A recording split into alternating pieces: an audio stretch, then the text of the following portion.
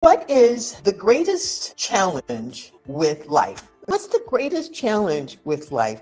Because if we can address that, we can also address the biggest opportunity, or the one or two things that we have to just constantly remember.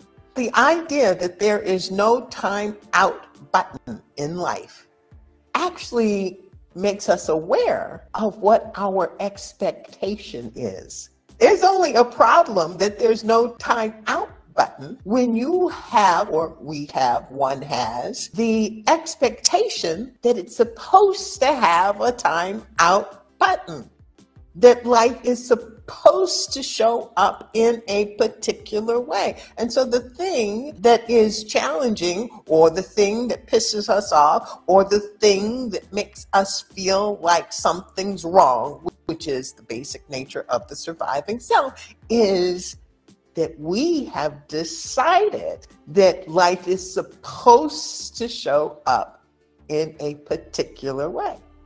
And here's my question. Where is that written? Where is that written? When we unpeel it and we take our, this word might sound negative, but it's not. When we take our arrogance out of it, because our arrogance puts us at the center of things. Our arrogance says that how we see it and what we need is at the center of life. And so all of a sudden, the universe is meant to form and operate around us. Forget the earth. Forget the solar system. All of a sudden, we need life to operate around us, around our comfort zone, around our needs. And to just be aware of that is to make us chuckle to some degree. But when you think about the challenge, here's another assumption.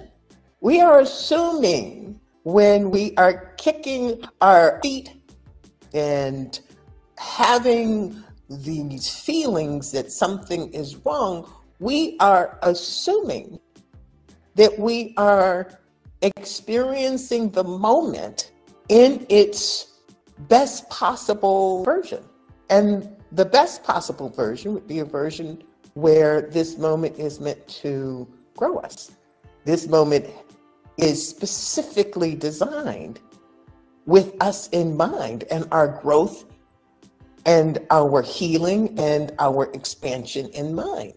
But what we do instead is what the surviving self does. And if we are only working out of the range of consciousness of the surviving self, we will absolutely always be in worry, doubt, and fear.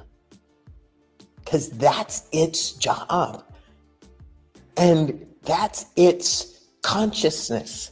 The surviving self is not aware of the thriving and infinite aspects of self.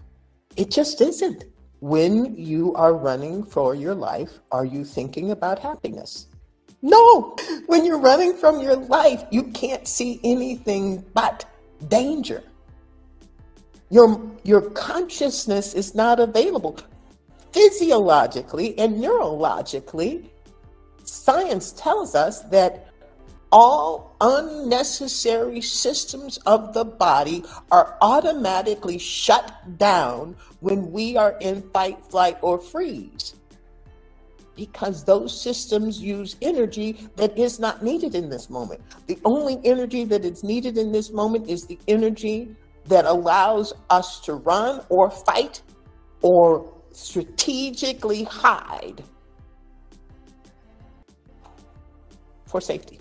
If you are gaining value from this channel, then I ask that you subscribe. And even more important, if you are gaining value, share this channel with someone else. And let's be a part of changing the world in terms of how we deal with, see ourselves, and treat ourselves. Thank you for being part of the journey.